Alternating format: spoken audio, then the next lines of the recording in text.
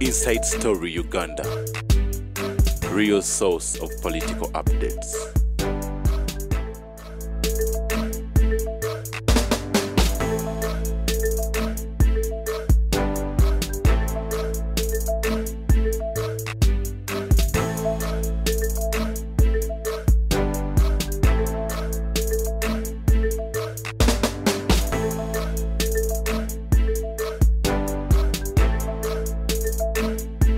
Inside Story Uganda. Omukuna va bitulage atukonereko wa awali ekinyusi. Nze siri musomenya wa dini. Naye ate nasoma divinity nenjigattamu ne logic. Mugenda ne mugamba nti God is the most merciful. Simulabayo. God, Katonda. Ali merciful. Wakisa nnyo. Nnyo. Verdict je yakola mu lusuku kwa Adamu ne Eva. Yali evuddewo. Simanyi bamwe musiramu mu Kiina. Kiri wammwe. Kiri mu Christianity. Musota gwa kukubwanga mutwe. Mukazi kuzaala nga akaaba. Sajja ajja kunoonyanga ekyokulya. Ffe tuli bazzukulu kwa Adamu baakubeka. Nga takimenyangawo. Allah wakitiibwa era wamusaasizi nnyo. Kubuulira. Allah musaasizi nnyo kubanga era musonyi. Olaba bwe yali azikiriza Sodoma ne Gomora. Yali lyusinga nti abantu ne bwe batuuka basatu mu Sodoma baabulamu. Nalyoka akizikiriza. Abantu bangi bakoze ebikolobero. Mungu n'abasonyiwa era bangi abasatu baabulamu. Olwaliro Sodoma ebyakola mu Sodoma ne Gomora ne kakati bikolebwa. Sulemaani naye atuleseewo. Yasaba Katonda nti beera advisor wange. Sulemaani yamusaba magezi to solve our matters. Kakati nze ebyeddiini ebyo okusomera problem. Ate mu abasiraamu byonna byaggwaayo. Muyina n'edduwa ey'entalo, muyina n'edduwa etonyesa enkuba. Ekitegeeza byonna yabibawa. Where you refer an earthly matter to God, it means musana musaanewo. Anti mzee Tamale kino kinjala okimanyi okuva n'olwaleero. Nti eggulu n'ensi byonna bya Allah. Era yabina n'ensi yetuliko eno. Yenannyini waayo aginako obusobozi. Allah yatuwa amagezi tukuwa. Andi ffe atukozesa bukozesa. Kakale kankubuuza. Katonda w'e Kenya mulala. Katonda w'ensi esikosa obulungi ku COVID mulala. Awo kivudde mu bwaka, kiba kivudde mu Bwakatonda. Kiba kizze mu mwammwe ng'omuntu. The moment you refer a matter, nze abaana bange, they find the problems with me. Because I reason. Omwana omuwala ayinza okugamba nti mpafuminga bubi mu subject eno kubanga omusomesa nhalasinga musajja. Later results ez'omukazi akusomesa zo nnungi naye lesbian. Omumaze omukwata awo. Mba nkukutte. Kituufu. Nti a pandemic is a worldwide issue. Nteri mu Uganda wokka. Katonda wanjawulo we Uganda n'owaawa. Y'omu. Why some countries performed well and others bad. Ekyo kyabuntu. Ekyo kati kyabuntu. Ekyo kyabuntu. Si kya Katonda. Si ekyo kyabuntu. Yes. Okujjako waliwo Kenya pastor. Baafa. Bapasita be baafa mu mmotoka 6. Naaga nti tusabe ennaku 9. Ne basaba ennaku 9 ne bagaana okuzuukira. Naaga nti kakati temunenyanze nsinze nkola miracles. Katonda tukusabye mwenna nga we muli tibazuukidde. He was running away from responsibility. Ndi responsibility y'okuzuukiza abantu si ya pastor. Anti ye yali abalimba nti yakola miracles. Nikimukwatirayo. But some people say omulwadde baaluddewo mutwala mu ddwaliro ate lwangu yafiira ku ddwaliro lye ng'ali wali. There are certain things that go beyond human imagination. Naye nze sitransfaringa Yesu ku muntu mulala. A national issue eba failure.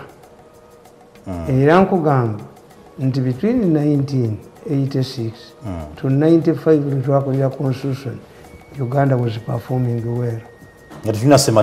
What went wrong? Tulina okubala. If you look at Museveni from 1986 to 95 before the constitution, amanga gonna twa tugalese.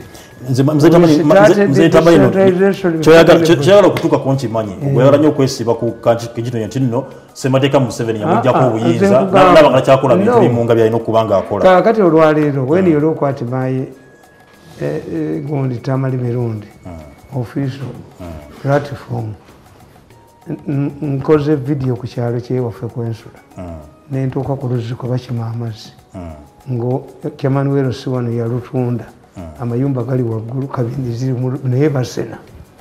I asked a woman speaks very good English, where do you get water? Do you have pipe to water? No. Mugajja wanti yawo.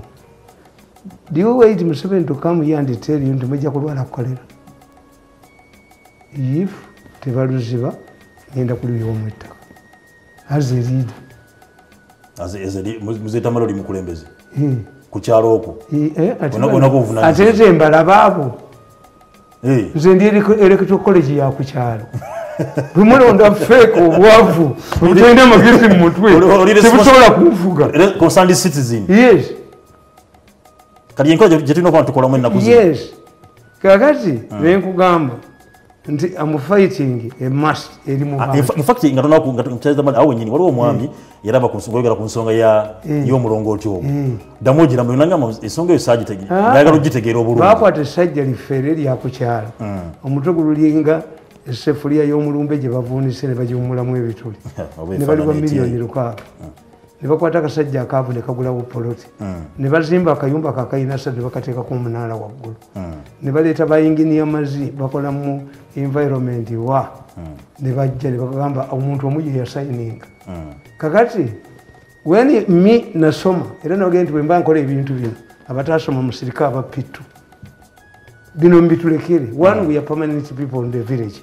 Yes. Yingini ya mazi akola yasomera mu Latulin primary school nagenda mu Kabindi secondary school nagenda mu Batokisi University nafuna degree ya environment. Kubanga this is simple issue. As a waves, where do you find a gond? I have already got experts on environment. Mugond tuliwake tukube nyumba tukube tujijewo nga tumaze okufuna protection ya environment. We shall not run away. Kubanga mu the few people obwavu bw'okukyalo. Kakati ekyo kya Katonda. Kya buntu. Era mbadde njogera n'abaana bange mbagamba such a things cannot happen in Western Uganda. Okay. Such a things cannot happen in Northern. Bikolewa wane Why? Ettaka abasajja gye balwanyisaamu ettaka amulu nga bonna beegatta n'abaana. Yes. Western Uganda y'ekirungi ekigiriko nti toyinza kusanga chairman wero si one ate tukangako musinifu abamuyivu nga yabugumizibwako. The way you look at things, perception nti obanga ono yennyini chairman tagendangako namu flash toilet kakati omugamba otya amazzi taba tamanyi bulabe buli awo singa babatwalako ne babatambuza mu kibuga n'alabako wano nawana ebibuga. They cannot have city planners atagendangako na Nairobi kubanga bamulonda naye bakulembeze nga bayivu kuva ddala ku kyalo wansi. Abamerika bwe bakola in 1924 women voted in America for the first time, otherwise bali tebalonda. Okay. Why? Babagamba mumulonda bakusajja balungi. Kivuli oli American height. American president had to be handsome men nga bawanvu to dwarf the Japanese and the Koreans. Kakati mu 1924 ne bagamba tulonde abakazi balonde. In 1964 some states zakkiriza baddugavu balonde. But what is their safeguard? Electoral college. You can cast one man one vote, but the electoral college decides who is the most suitable. Abategeevu balonda. Who is ani amanyi foreign affairs. Ate ne baba kulonze president wa America. They give you advisors, handlers. Advisor ne handler byanjawulo. Advisor kaba nabawan. Sometimes misuse of the word. But a handler is different. When we end up handler kalugire, that's a handler. Kalugere is a handler. Okay. An advisor is welfare in Uganda. And you? You don't need it. The city here nnyo mu bintu. Mzee Tamale gy'oli mu advisor. Nedda. Ebintu byegoba. Era munnyo. Nze mukama wange yankolerawo akakacano mu endya ssente. Nenfunawo kalawo nza siinayo kyendyayo. Sirinyanga isobolangayo ki. You see, sawa kubuulira. Nti president katulaba kukulu mwana muto naye abirudingidde ku bakikuyu ba kitaawo nti has performed well bamuyitanga novice yazimbira ku bakikuyu ba kitaawe ane n'abakkiriza mbadde mbawo ekyokulabirako nembaga nti bwe baava mu nsiko bajja na NRC nga lukiiko lwabwe NRC was expanded in 1989 ne bateekamu abalala. The president was supposed to be the Speaker of Parliament. Nalonda Kigongo, a businessman who had never had any stint in the politics. Okay. How did Kigongo manage Parliament? But it was a transitional Parliament. Yereta amateeka gano, yereta amateeka gano. Kigongo is a humble man. Kigongo bamuleta Professor Emakiriri Mutibwa n'atuula naye. He accepted. Oyo Kivumbi yafa yali wa Kigongo aid we. If you look at the performance of Parliament, oyinza kusanga nga Kigongo ye best speaker. Kuba that time ensi yali constitution is suspended yankaga mu 7 tuvugira mu kivandulo. Museveni is very popular ne yali agadde okwera ebibiina emyaka 9 yali biweze. Okay. Yes, had a lot of popularity. So to handle that popularity, to handle that situation, Kigongo ye yakkiriza n'afuna handle. Especially Rwanda kazi bamu na mugana. Kigongo yamukkiriza. A handler. Okay. Tugende paper reviews. Newspaper review. Ebintu byamwe byonna twa democratizing mangu. Ate democracy ntulamuteeka kutukita claw back. Yes. Kakati singa ekyalo bamala okulonda abagwagwa bamu. Singa kubeera kuba elders council. Abatasobola genda mu kalugga wangula. Naye abalina stability, abalina stake mu kitundu. Like the Electoral College in America. Nga buno obuyayeyaye buno bwe mulonzi obwavu obugira ku popularity. Bwebumala okulondebwa mu bukiiko bwabo. Elders ku kyalo bagaana batuula ne bakolako Electoral College.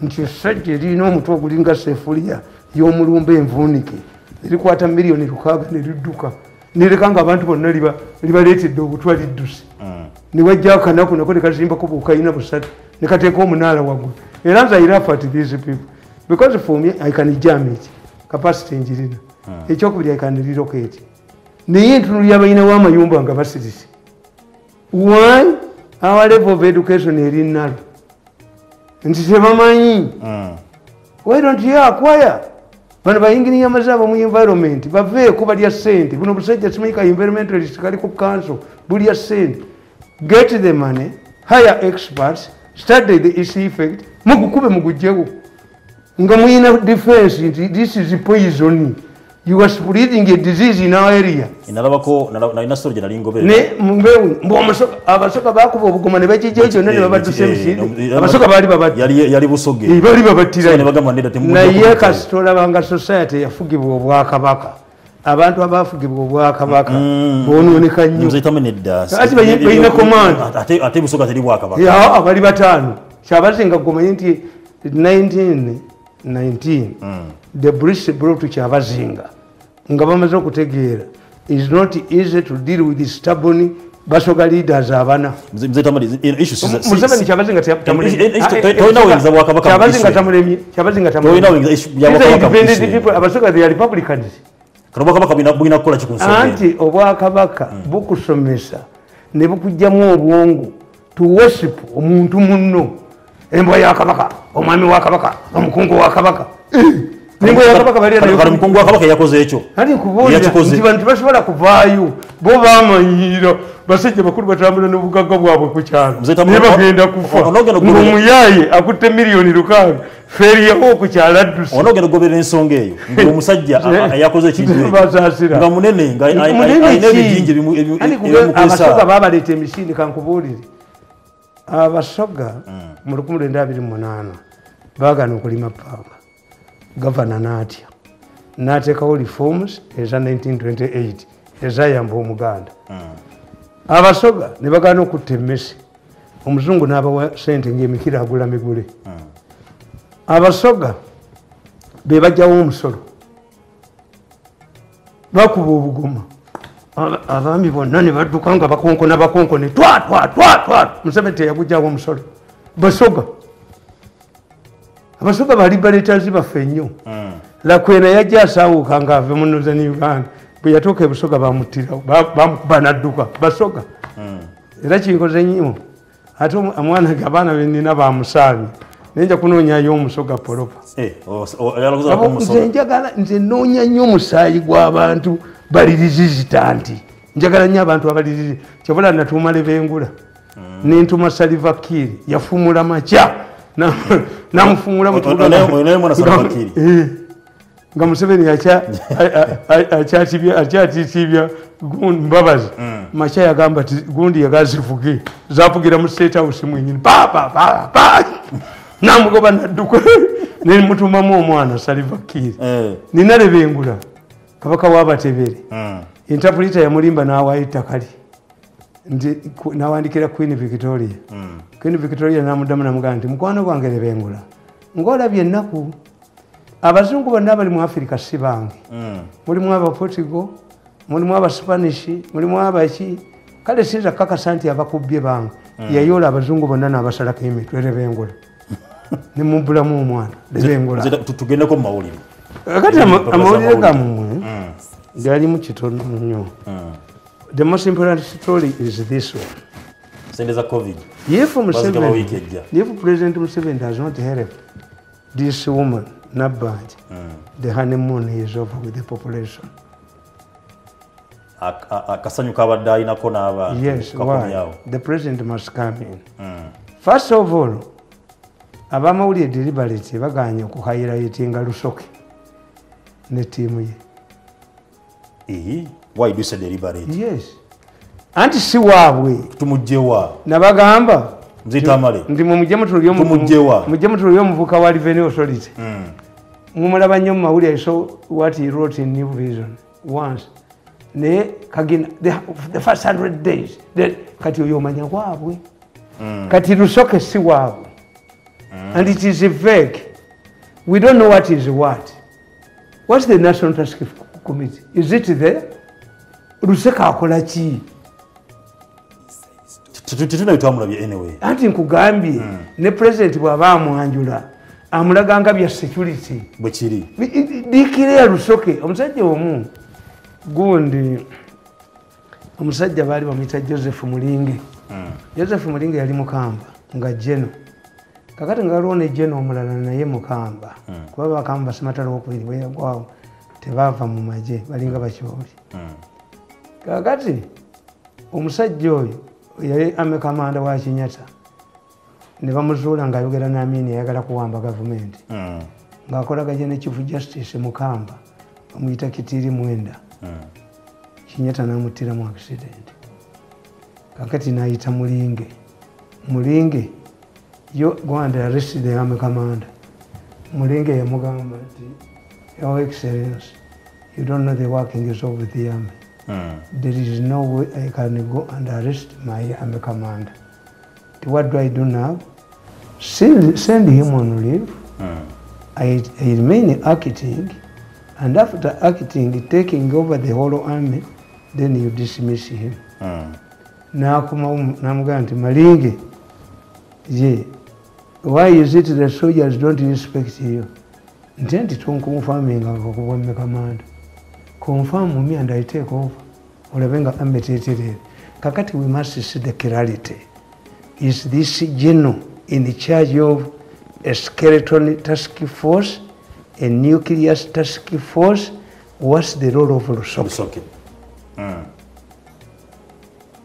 Unless the president clears the air and announces it properly, what's the role of Lusoke and what are the other teams? Nimze Tamale. President byavira ku banti yaronda omukulu Lusoke. Yana amwanjulire gwanga. yatamaze kumutegeeza bina bya chenkubuulira kakati byali defined rules zali defined gwe point eyokubiri gyoleetamu nti ye lusooka azze n'ayita ab'amawulire nti rolo yange nabagamba nti nze nkola wano yes kanti wenkugambira nti abasoma mascom n'egundi tebalina mirimu. Give a mass communicator to this man. Give a mass communicator to Nabanja. There is confusion. Because of the confusion, Tetumayi, Katono Mucharon, Nabanja, Mufia, Kalimu Prime Minister's Office Aberangayo. Yari badde Nabanja agamba president nti muzeeyi omanyi tie ekintu kino ekya ssente kyakikyekwatiramu yena akivaamu gwe kyekwatiremu ekikolere guidelines clarity who is supposed to do this kakati ham yakabaleetera ssente emirundi ebiri wawaddewo n'obuzibu bwa ku ssente anti kyenkubuulira zadde zirugenda anti kyenkubuulira nti weya kubanga oyinza okusanga ye lwaki hamu awaayo bano ababbi beyatera ab'MTN abasuma abali awo abajjudde. Why don't they bring him money? The Indian community and the Chinese community. Tebala bachezakola. Liba asajja bawo tebala bachezakola. Mukazi wo bwafanga azala omulala gwo wasizo ogula dole. Kisinzira tesobola omusajja yazaalira. The setback is good in politics. Why? Museveni we bamuzanyira akakodyo kaali wamu. Bakalolo okulutu. What they did, the National Task Force, Museveni's initiative, and the Prime Minister's Office, Minister in charge of your duties, yali chairman w'obukiiko yali coordinator w'obukiiko bwombi kalolo okulutu. Kakati ne mbagamba nti abasajja bano bagezi. What do they do? They know, in order to avoid accountability, you concentrate on the National Task Committee ya Museveni. Why? This is a presidential initiative. Money collected by the National Task Force cannot be audited by the Auditor General. The Auditor General audits only funds that originate from Parliament and pass by Parliament. Museveni bakimuzanyi. The two are different, but Kalolo coordinates. Yeah. Kakati singo babuuza, who was a signatory to the Museveni's initiative? Ani account yali rudda.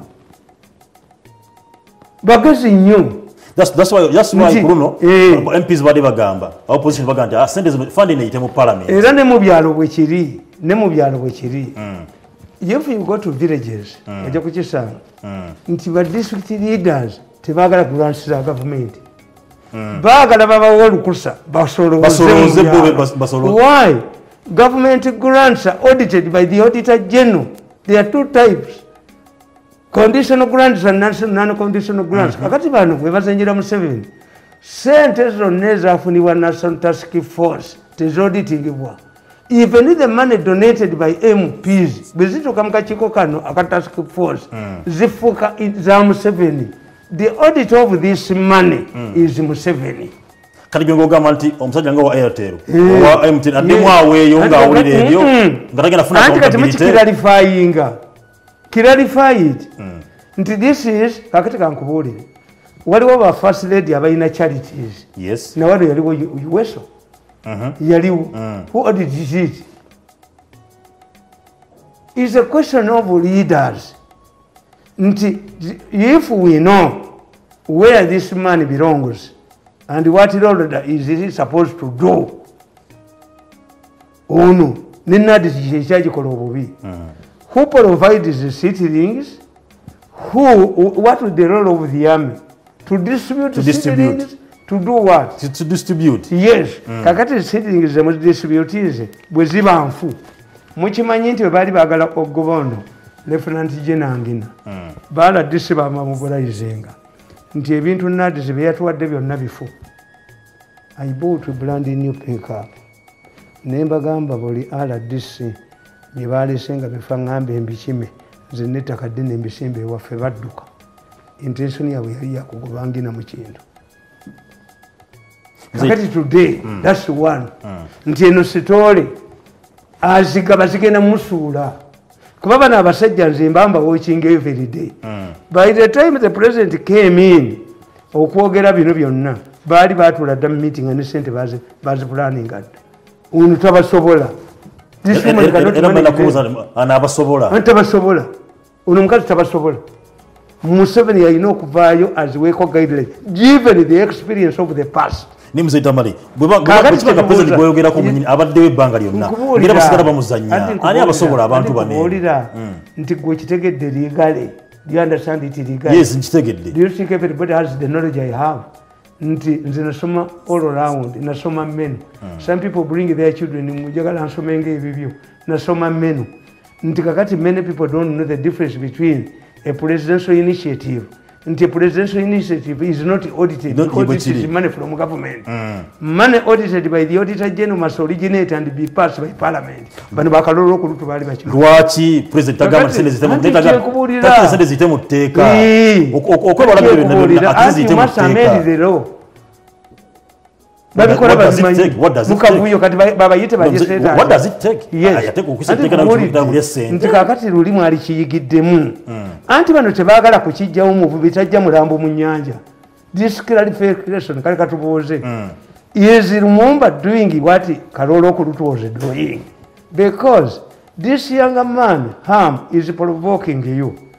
He is saying we people who have a stake in the economy, we should also give back to the population. Kakati nze nkugamba ebintu bibiri nti one, Museveni ayinza okubanga out of his past experience tayagala kuddamu kukola ki kujja sente mu bantu nga bwe yakola luli ti abantu bakola era tatakigeza kuba Museveni tayagala bintu bya begi takigeza kubanga abantu ayinza okubanga yaki nga bazibbiramu kubanga nze mbabulira ne mbagamba ti I have credible information. Tiakacheko ka katongole kagamba kagenda mu Toyota ne bawayo sente emmotoka 225 emmotoka 225 ziriwa zijja ddi nga tebazoogerako kati era okusanga ngezo sente waliwo yagenda mu Toyota n'azibbayo. Is it possible? Yes. Omusajja wa South Korea ambassador wa South Korea yatuwa cheke ya mitwalo gya $10 abaaliwe nga bakomyewo abawemu cash. Yes.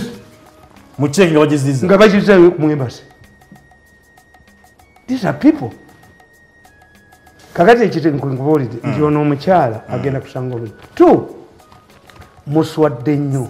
And you end up in prison. Abaswadde. These mafia group people are going to go into prison. Babalazeeko ennyonyi ya ICC enkyerandinga entebe yetaga abantu Tamale ICC bigirandi tebituuka bo basazeewo to be fugitives. The chairman is it running tomorrow? Chairman yali ku kitanda yeekwese bo bali bagamba kimu. ICC yegamba kimu. We are going to declare your names, you will be fugitives in your own country. Kakati abantu ke babawulire nti ICC fulmiza olukalo abantu nti babadde bakuulamu ogani okutwala sife ola bwe badduka wali wajja okuyingira Congo wali wajja okuyingira Congo ebibira bye Congo abantu bagandi bwe mbadde mukubulamu ebintu you are younger people. Kakati look, we would be lacking data. Abantu ba Uganda bagenda ne bewandiisa ne bafuna endanga muntu. Yes. But because the intention was money, endanga muntu zituyamba. Nze Tamale ngo kyali kundanga muntu. Na story gye following waliwo okwemulugunya. Nti abana bana bakola kundanga muntu bakola munira. Badira ogena ne wandisa muze Tamale we wandisa. Ne buliriza mpola mpola. Bomola kwe wandisa good details zonna. Ni wajjawo omugwire bo muyindi wa musudde wa muti. Ne bamuguza. Batawo ina bamuguza. Musente endanga muntu zakomyewudda. Endanga muntu abantu ze balekayo. Era story tukenda ko tugifupira ko tugikola no kumbuka tugifollowing. Amazima. Endanga muntu abantu ze bali baleseeyo zikomyewo okufuna sente mu layini. Yes, kati kitegeeza ki? Nti ebintu ebimu Museveni bye mumunenyeza mubimukaluubiriza. If we have data netuga nti bannayuganda tuli obukaddaana ab'emyaka bwegiti abalina amaka byonna twalibadde tubirina. Walibadde tokyaga nti babba obutaala kubanga baba forensic experts balize ku mmotoka yo ne bajjako fingerprints z'omuntu ne bagenda mu centralized data ne bategeera nti omubbi ono bwe kiri. Ebyo byonna ebyendanga muntu byali bya bubbi kubbira naye bato mukyali bato mujja kulaba omuddugavu ng'ali kabanga lyamyuse nga zaali. The more we go we democratize. Bwe kiri. Kakati nkugamba nti eyo data teriiwo. That's one. ti data bajjeeyo endangamuntu zizze mu bantu bwekiri babbe ssente ate ne bw'obabuulya ffe abatali babbi ffe twagala stability mu ggwanga nze njagala stability mu ggwanga sijja kudduka sirina nnyumba bweru naye nammwe abaziinayo temukyalinyayo muti ebweru babateekako travel ban mwali badde mulina a new type of approach to issues kakati ekyalikoleddwa okimanyi one bano badde babbi abo abeerosi naye bajja kutya okubba abantu baali registarinze abantu ababuka mu kategole eyo amanya gaabwe ne gamanyiga ku kyalo oba exercise book oba ki ne bajja basoma omuntu gwe bonna weebali vaani ya gavumenti eya ssente nejja ne babawa ssente zaabwe nga twali badde ne indelible ink nga bagenda okulonda nga buli afunye ssente ze anyikamu aleme kudda yes kubanga why am I saying nti nange mbimanyi mbikola oyinza kutuuka bayinza okugamba ekintu which is affordable naye ne bakusaba ssente nyingi nekikulema do you know why abantu abasinga obungi tebalina mayumba ayita omuzimbi namugaa tibaye kuzimba enyumba ssente olina okutandikawo awo ne miliyoni 10 singa yamugambye tusoke tuzimbe omusingi ogwe tukituuse step by step asobola okuzimba but when you come kakati president bw'anaakwata calculator nga mutaddemu empewo yammwe it will be prohibitive nekyo kiyinza okuvaawo bwe munaki inflatinga n'ekyo kyennyini kubanga osooka n'obuuza is it an investment? No, it's not an investment. This is a loan to alleviate. If these people who are supposed to get it don't get it, it will be riot. Kubanga mumu acheretedde abantu bana basaba ku ssente bwekiri teteri ne mubalimba. If it is not properly organized, you will get riot. Nemzi Tamale mu Kampala yonna abantu bitalo 15 joka jagenda okufuna 15 just. Yes. Ati 15 nkugambye nti abo abagenda okufuna abaavu ojja kubasanga nga sebe bafunye bwekiri kubanga bano ba leaders ba Museveni n'abe bote bategeera if it was UPC as a party UPC nina scandal mademba bulya scandals nembaga nti when I compare UPC nali wana UPC scandal esooka eri prominent omusajja bamuyitanga Kagulusi nga National Gond Council of Sports bamu okuzimba ekisawe kye nakivuba ekyo kibeerenga hamu bwayagala okikola ssente yazirya ku mulembe gwa UPC bayisa ssente mu parliament okurehabilitatinga Apollo Hotel eyo kati muyita gundi Sheraton Obote naga nti the opposition is opposed to giving out this money because of his name Apollo. Naye mu 86 Museveni agenda okujja. You could not cross from speak n'ogenda ku gundi waliwo kisagazi nga bakwatyamu abakazi emisana tu Apollo nga president ya Apollo. That is a scandal. Scandal endala wali mukolo nga president Obote ayiseeko mmayo ku board ne gubawa soda yazirya n'ez'amazzi yazirya waliwo kantu ne balagira prime minister Tamale Mirundi to investigate. Musajja n'abaga nti nange nasibye niguwa kabbameka guwa kabbameka. But otherwise ku bintu byabo akaijoola ka UPC katuuka ku kyalo. Akakumbi ka UPC katuuka ku kyalo. UPC singa ye yaleeta TV ez'abaana okusoma zaalituuse ku kyalo. Eggaali zaabwe eza hiro zaatuuka ku kyalo. Mu 1980 aba UPC basooka abeesimbyewo baafuna Vespa n'omu yafuna. Abeesimbyewo bonna bwe baapa ku Vespa ne babawa bu pick-up Nissan buli omu yafuna. UPC yayina gundi Obote Foundation eyakubanga the people bonna babakubira ebipande kikolo olwaleero olaba abenaaleero.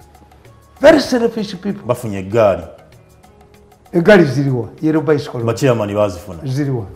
The chairman got bafuna gaali. Zogere ziri mu kyalo. Aero situ bafuna pichi.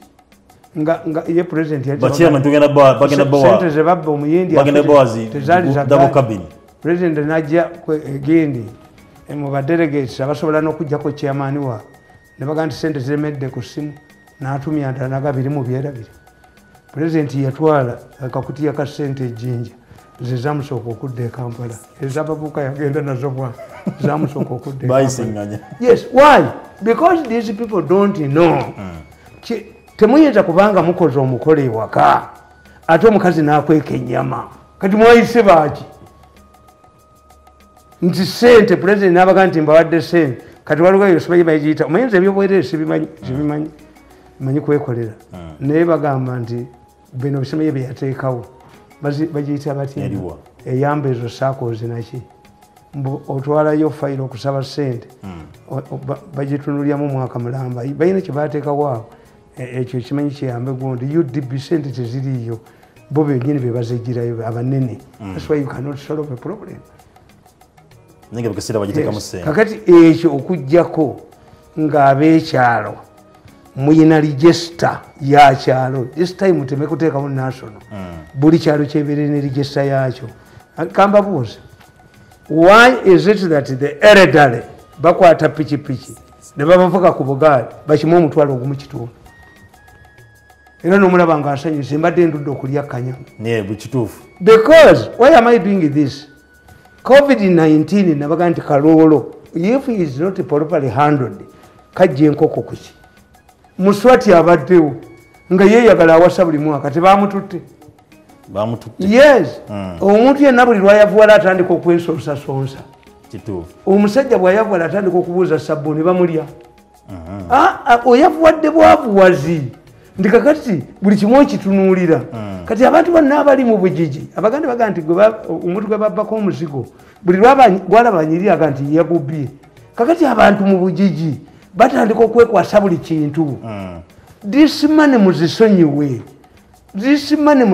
zituuke mu bantu muzisonyiwe muleme kuzibba andi nkubuulire nti president must clarify ono omukazi mupya nze mbawulira nga boogera ono omukazi bamutya bagamba sebo takola ekitako naye buli lunaku abaana abo every day abaana batula mu serena balinga ba stock exchange buli kintu baba bakibala dda how to benefit from it baali bagambye bagule n'ebisaawe nga babalowooza nti abantu bagenda kweyongera okufa naye nabagambye tikasita Museveni yaleese sente oxygen agenda kulabika kati amalwaliro agamu tegakyali overcrowded n'ebitanda within a very short time kituufu yes kati mutuyambe mwakoze akabadi kamu abantu ne bafa ne mulya sente kubanga omuntu atta omuntu amuggyemu organize ogamba otya nti ate bano abafa bamuluma kakati ezo sente nga bwe muzifunye mutuyambe muyambe eggwanga kubanga covid yayita mu 3 phases esooka Museveni yatuyamba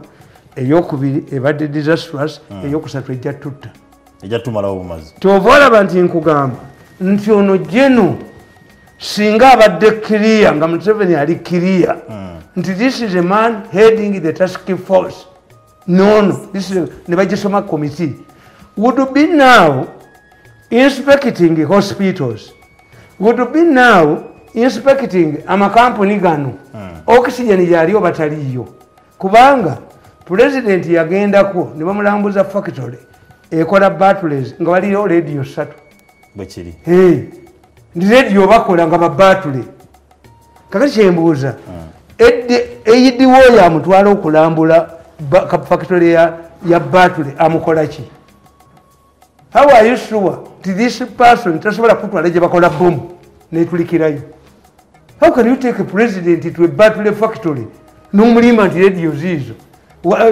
bwe yali akajja bagambanga gondi ono omusajja gondi musabode mbu yaddira ebijiiko ng'alambula n'abimuteeka nebiyika buyisi n'amubuuza nti naye nga sibiri made in Uganda nti wenteekako made in Uganda tebabigula kati president gwe muzanyirako n'agamba bagamba jo Museveni naye bamufeze ekyapa ky'ettaka nga bakola naye gwe tuwulira nti mukama wakaddi nobabuuza Museveni yagenda ye kennyini oba ba aid be tyati mu mawulire bagamba Museveni naye bamubye ekyapa ky'ettaka unless these people take it to Kyankwanzi patriotism tebasomesa musomesa patriotism Ministry of National Guidance what do you have bantu kutegeera nti lino ggwanga lyaffe don't you feel ashamed nga bakutadde mu mmotoka ogende Kenya.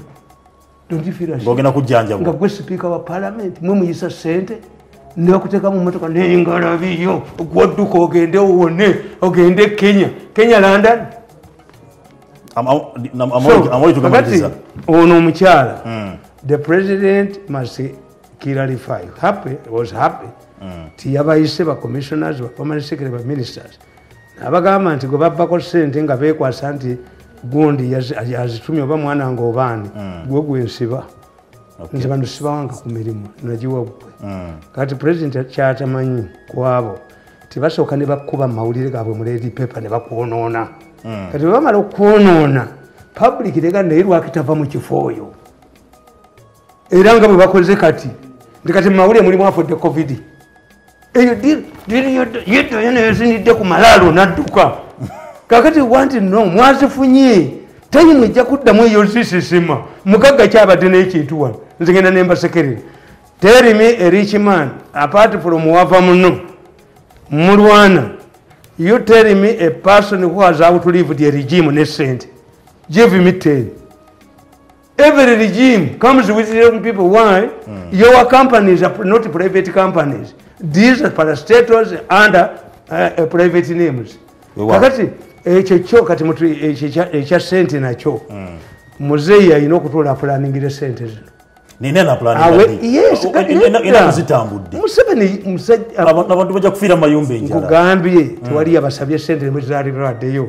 You put in order the structure, the needed things, abantu munaku 42 baleme kubeera nga baddayo. This would be the agenda. Okay. We went wrong. Where did the rain start beating us? Ensure that extension of 42 days. Nzirewunyiza.